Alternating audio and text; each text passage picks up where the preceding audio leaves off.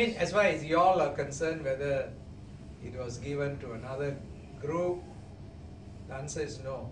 I think the negotiations are being done by not Ministry of Health, it's by Ministry of Foreign Affairs and the Prime Minister's Department.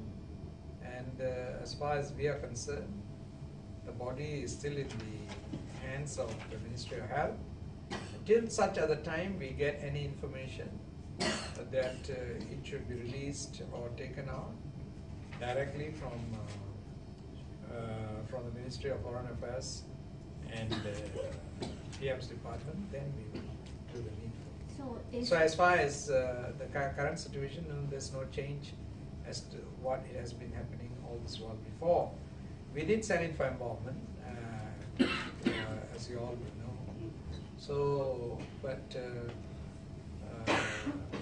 there have been a lot of rumors, cremated, going to be cremated in the media, but we can't do such things, without the responsible parties giving us any directives and agreement.